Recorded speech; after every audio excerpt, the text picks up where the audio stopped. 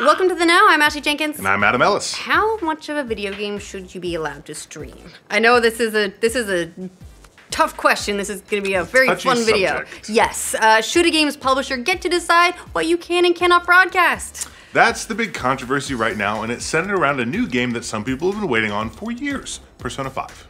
And maybe because of that long wait, developer Atlus is warning streamers, don't spoil the game for everyone else or you might lose your channel. Okay, so look, we should note, first off, you can stream the game, just not past a certain point. And while this is hardly the first time a game developer has limited what can and can't be streamed of a new game, Atlus's warning sparked anger from some streamers who say the company is trying to mess with their livelihoods. It's also been a reminder that streaming still kind of operates in a legal gray area that exists mostly because publishers have, for the most part, gotten on board with it. But that does exist to some degree with their support, and that its future might be more precarious than we like to think. So stay with us here. Look, I'm sure a lot of people are shouting fair use at the screen right now, and we'll discuss that a little bit more in depth, but maybe an overview of what's happening right now is in order. Okay, so first off, what did Atlus do to spark all the outrage? Well, so as we noted, it centers around Persona 5, which has been out for several months in Japan, but only released worldwide yesterday. And along with the game's release, Atlus posted a little note on their site about streaming. They wrote, "Simply put, we don't want the experience to be spoiled for people who haven't played the game. Our fans have waited for years for the game to come out, and we really want to make sure they can experience it fully as a totally new adventure." And then they dropped some rules on streamers. No major story spoilers, each video can't be longer than 90 minutes, and here's the big one, don't stream past the in-game date of July 7th. Does that mean something special happens on July 7th? I don't know, maybe, possibly. I bet there's a twist. So we can all support protection from spoilers, right? Right, and then Atlus signed off with this warning. If you decide to stream past July 7th, you do so at the risk of being issued a content ID claim or worse, a channel strike or account suspension. Well then. Okay. As you can imagine, when it came to that part, some people lost their shit. Lots of streamers accused Atlus of messing with their livelihoods. Someone even tweeted a picture of their copy of Persona 5 in the toilet saying, "This is what I think of your streaming policy, Atlus." Someone. You showed him. Right, sure did. Now you've got to fish that disc back out of your toilet. Gross. Someone even responded using a quote from a character in Persona 5, "When someone tells us not to do something, it makes us want to do it even more." It's kind of true, though. Indie publisher Devolver Digital, I love this, also joined the fray and sniped Atlus's policy with its own guidelines for its games. Those guidelines included, number 1, spoil it real hard. Number 2, you must smile.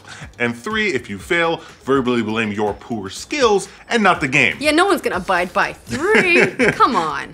Now, not everyone was so bold, though. The folks over at Super Best Friends Play, they apparently got the Atlus news in the middle of a recording session, and they promptly canceled their Let's Play of the game. That sucks.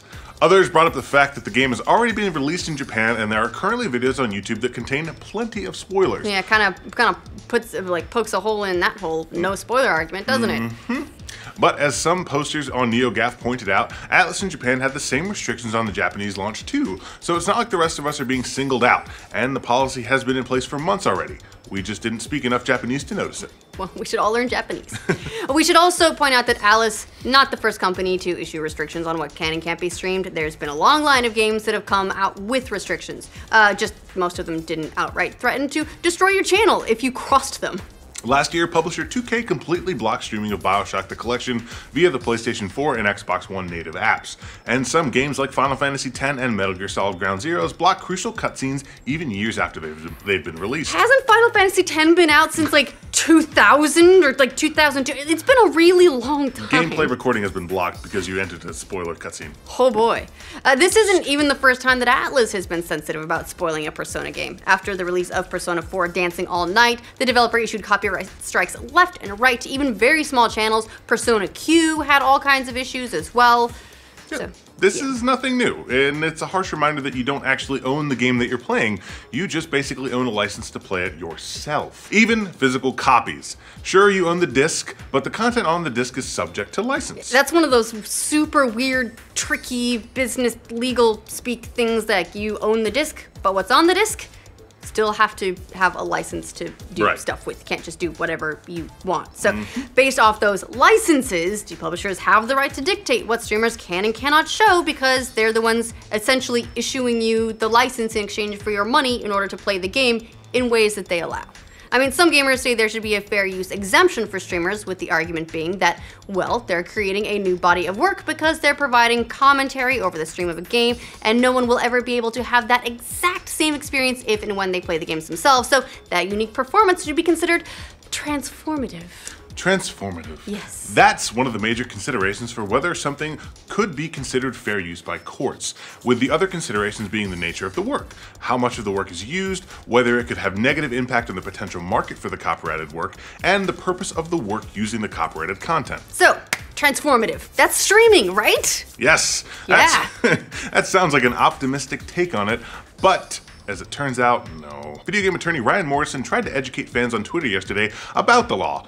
Someone asked him, so theoretically speaking, a publisher could DMCA a streamer at any time? Morrison responded, yep, we all, including Twitch, live at the mercy of publishers. Thank you, benevolent overlords. And he gave some examples of what's technically not kosher, tweeting, fan games are infringement, streaming isn't fair use, Let's Plays aren't okay either. And at the end of the day, he said, game publishers are the ones that own their IP.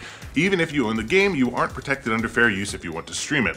To use an example from another industry, if you decided to stream the new Star Wars movie, you can bet that Lucasfilm would bust out its takedown lightsabers. Still, let's look at this from the gamer's perspective. It's pretty easy to see why a lot of people are confused and upset when a publisher decides to crack down like this. Streaming has been going on for years now. Gameplay videos are an entire industry. It's definitely been acknowledged by developers and publishers who, well, for the most part, are on board and supportive. Lots of people have built entire careers on streaming games. Hell, we have several channels devoted to streaming and gameplay videos. We started because some dude's messing around with game footage to make something new and funny. Lots of publishers even make deals with popular YouTubers to play their games. And streamers argue that they're actually helping a game's popularity by drawing attention to them. A study last year by marketing agent Navali and analyst from Newzoo showed that lots of people use Twitch and YouTube to get interested in new games or to discover new games. According to their research, the audience for online game video content passed 500 million people by the end of 2016, and 35% of players use YouTube to discover new games. So you could argue, and many streamers do, that gameplay streams and videos are providing free marketing for publishers. Twitch is even rolling out its own program to sell the games that streamers are currently playing, so publishers will soon get a lot more data about how helpful streaming is to their bottom line. And after all, if the console makers didn't want to stream games, then why do the PlayStation 4 and the Xbox One both have streaming capabilities built into the consoles? I mean, clearly they think streaming is of some value. They've made it easy to do so on purpose. But the bottom line is that it's still the Wild West when it comes to what you can legally stream. Yes, most publishers are on board with streaming for those very reasons, but that support will stop if publishers decide streaming is losing them more in potential sales than it's gaining. And streamers are feeling nervous because many of them have built audiences based on content that they don't necessarily own. Now, the bottom line is that the publisher is holding the cards from a legal standpoint, and streaming only exists as much as the publishers allow it.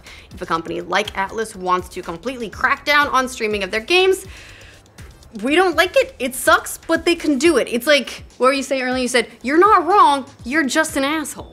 In the case of a heavily story-based game like Persona 5, they've decided they don't want streamers spoiling it for the rest of the audience, and like it or not, our hands are tied from a legal standpoint, and they can do that. Yep. But cracking down on streamers also risks pissing off your core audience and generating waves of negative publicity. Kind of like what's happening right now. And we're talking about it. And no publisher wants that, which no doubt is part of the reason many have been so friendly to streaming so far. Now, what do you guys think of Alice cracking down on streaming of Persona 5? Being too harsh? Should you be able to stream whatever you want, whenever you want? Would you care? Would you even want to stream a game if a publisher doesn't want you doing it? That seems like, if you're on the free publicity angle, you just be like, well, all right, screw you too, then we won't publicize your game. Let us know how you feel about all these things in the comments. And for all your news about the complicated world of video game IPs, be sure to like this video and subscribe to The Know if you aren't already. Video game attorney Ryan Morrison, wow, just had some tinnitus hit me. Hold on, we're good. You got a ring? Yeah, it's so weird. Sorry, but the bottom with their support, and it means, sorry. My contacts are all screwed up again. Why does it do this? Oh, it's these lights. Okay. And